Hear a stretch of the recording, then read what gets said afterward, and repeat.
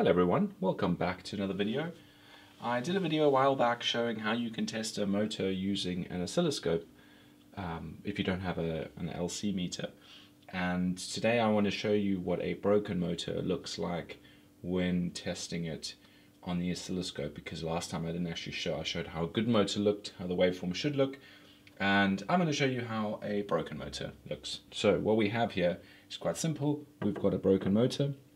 This one has got a lot of damage, it's completely fried, and I've just taken it and put some N3 nuts in the bottom, or bolts in the bottom at least, and attached to the vise. And then the vise goes on top of the drill press, and I've just extended the wires here, which I can then attach to the oscilloscope probes to make it a little bit more robust, let's say. And then I'm just going to attach this. So let's get to that now.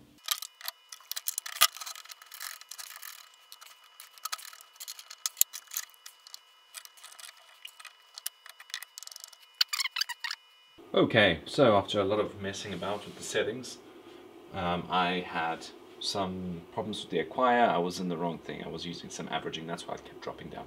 So, nevertheless, here we are. What I've got here is the motor attached to the oscilloscope. I'm not sure which of the coils or how many are broken in that motor. I just know that it's completely fried. Later on we can open it up and take a look if the findings match up with the reality of what's inside the motor. Anyway, we have channel 1, 2 and 3. They're all set to 500 millivolts per division, so each one of these squares represents 500 millivolts being generated if the wave gets to that point. And I'm going to start the drill press now, and let's see what happens. It's going to get noisy, but right, so let's capture that. Good. So what do we see here? We see, remember they're all the same, they're running on the same heights essentially, so we should, on a good motor you'd see that all three peaks are the same height because all the coils are the same. But what we see here is that one of them is high, the purple one, channel 3, and the other two are low. So my assumption is that these two, channel 1 and 2, so two sets of coils are actually burnt out, because what would happen is that these ones are shorting out because the insulation burnt off. It's not as though the coil actually burnt away. They are still making contact, and they are still working as such as coils because it's still spinning and creating magnetic field. But because the coils are shorted out, they seem to be much, let's say, shorter, meaning that they have less windings to create the magnetic field, which would make the power in this oscilloscope example. And conversely, when attaching an ESC, a speed controller, and running the motors, you would then not have as much power running through them, and despite that they're actually burnt out. So which means that just you're having one solid piece of copper instead of all the windings which create the magnetic field. That's the assumption, at least.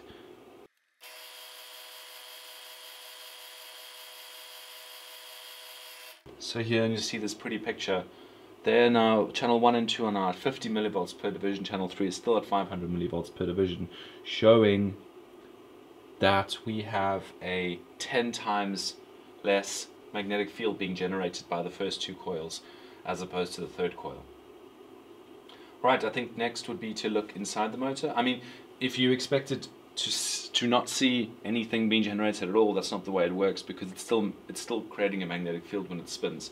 It's still doing that, it's just on a much lower level, on a much smaller amount, because of the fact that the coils have completely burnt out, and therefore they have less windings essentially inside them to make the magnetic fields, which will either spin the motor or in this case generate the power that comes out of it. So I think next we can actually open up the motors and see if those findings match up.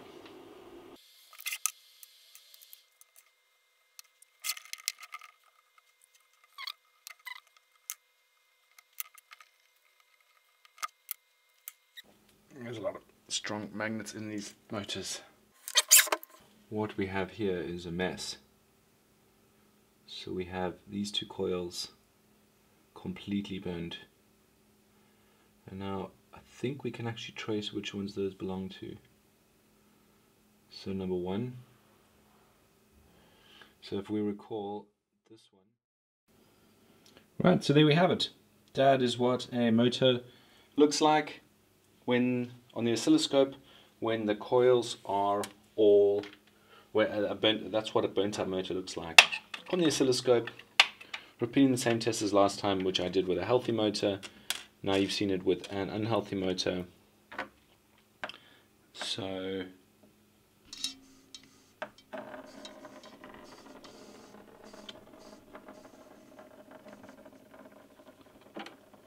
thanks for watching, and I'll see you soon on the next video.